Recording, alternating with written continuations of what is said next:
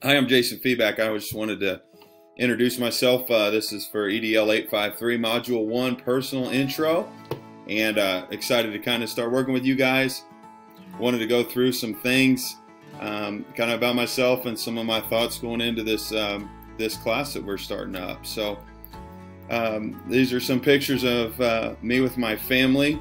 My wife and I are celebrating 21 years of marriage on June 12th. We're really excited about that. And we have 3 children. Brennan is 19. He's a freshman at Baker University. He's playing football and basketball. We have a daughter named Avery.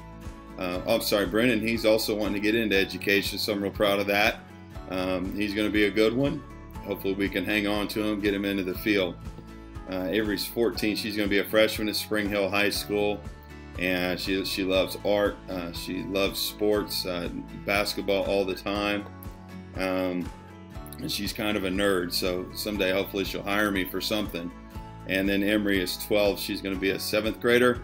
She loves every sport she's in, and she's also very, very social, probably a little bit too much at times.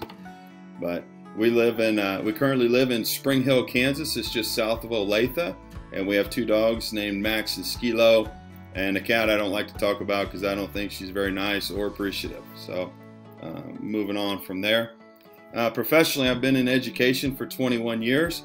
Started out as an English teacher at Pawnee Heights Junior Senior High School, where I taught 6th through 9th grade English, and forensics for 1 year. Found out I wasn't very good at that, and just kind of moved on with life. But I was out there for 5 years.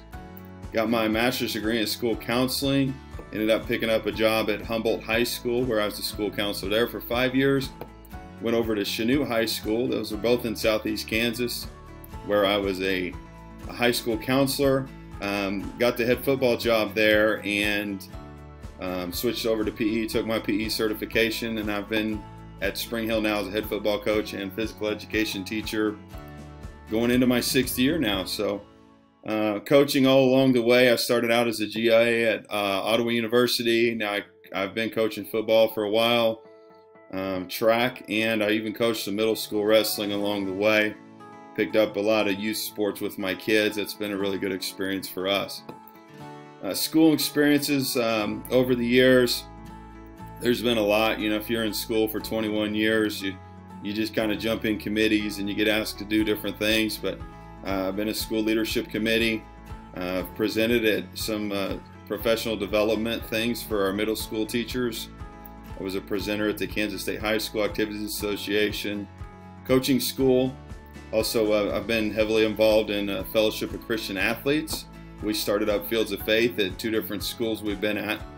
And I'm also very involved with the Zero Reasons Why campaign going on in Johnson County. And we're fighting suicide. We're trying to eliminate suicide in teens and community members. So just a few things going on there. But I want to give you some thoughts with special education. As a school counselor, I've worked closely with special ed teachers.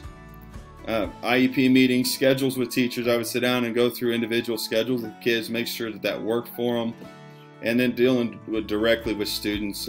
You know, checking on them at lunch, making sure they weren't sitting alone, whatever. Finding somebody that would partner up with them.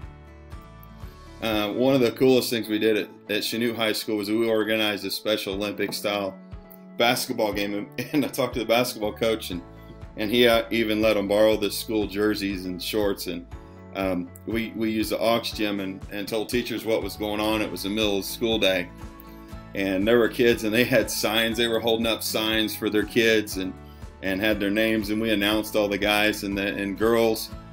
And then they got to play a game against, I think we played Humboldt, maybe Erie, a couple schools that were close to Chanute, but it was awesome. The gym was rocking, and I think it really did a lot to kind of change the culture at Chanute High School. And now I haven't been there for five years now, but I've seen some really cool stuff, some of the repercussions, and I don't take credit for that, but it was a collaborative effort of getting people on the same page with that.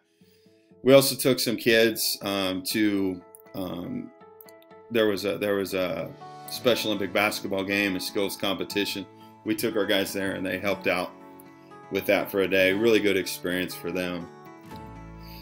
So when we're talking about an inclusive school culture, you know, school leadership drives culture. It's just how it is. And I think probably the biggest part of leadership and school culture is building relationships with every student in the school. And you got to value kids. You look at their strengths, build on their strengths. You know, we always talk about, well, we got to fix this, we got to fix this. Well, let's work on building on the strengths of our kids. Creating peer support throughout the school. It's just not the special ed teachers. It's not just their job to watch those kids and make sure they get through. You know, if we're really talking about being a school community and you know, doing what's best for kids, it's got to be everybody's job. And we want to use inclusive languages for all races, genders, sexual orientations, and we want to prohibit others from talking bad about groups in a negative way. All right. As a school leader, it's imperative to be visible in school and community events. And then I don't think you can ever say, you know, enough that all students have a place in our school. And I think inclusion benefits all students and communities. It helps not, and we don't want to talk about tolerance, but acceptance, and I think we just need more of that in our world today. So empowering students, you know, every student deserves to have high expectations. They're not all going to have the same abilities, and that's okay, but they can all have the same expectations for achievement. You know, believe in them, give advice, encouragement, and love.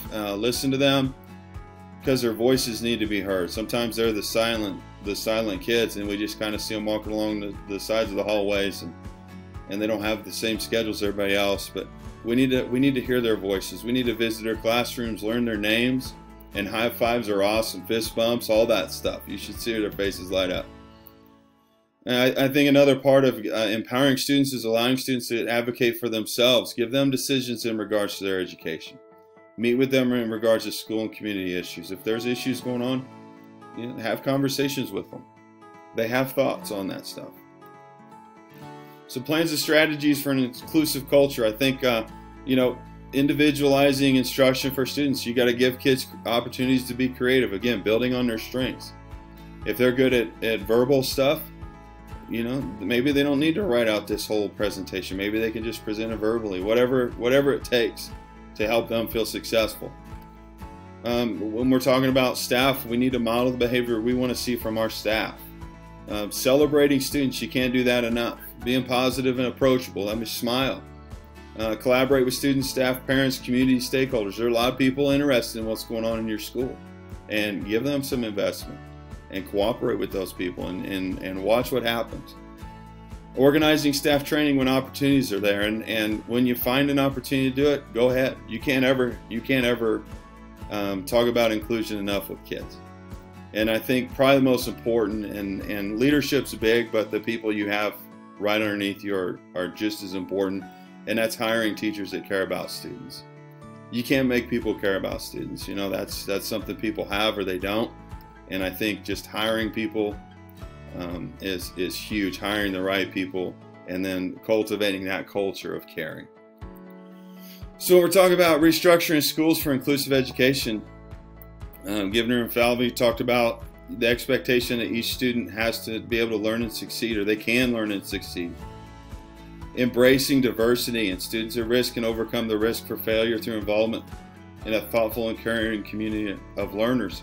Everybody's going to fail at some point, and that's okay. Failure is a part of life. I think dealing with the failure is way more important than the actual avoiding failure. Each student has unique contributions to offer to other learners. Find out what they are. Again, that goes back to relationships. Each student has strengths and needs. Find out what they are. Again, going back to relationships. Supports and services must be found throughout the school, and not just a sped room or a certain school. I don't know if you guys have one at yours, but we don't. We just we have some rooms, but we're really trying to include kids in everything we do. And then everybody has to work together to ensure each student has success. Thank you. Looking forward to working with you. Appreciate you guys. Have a good one.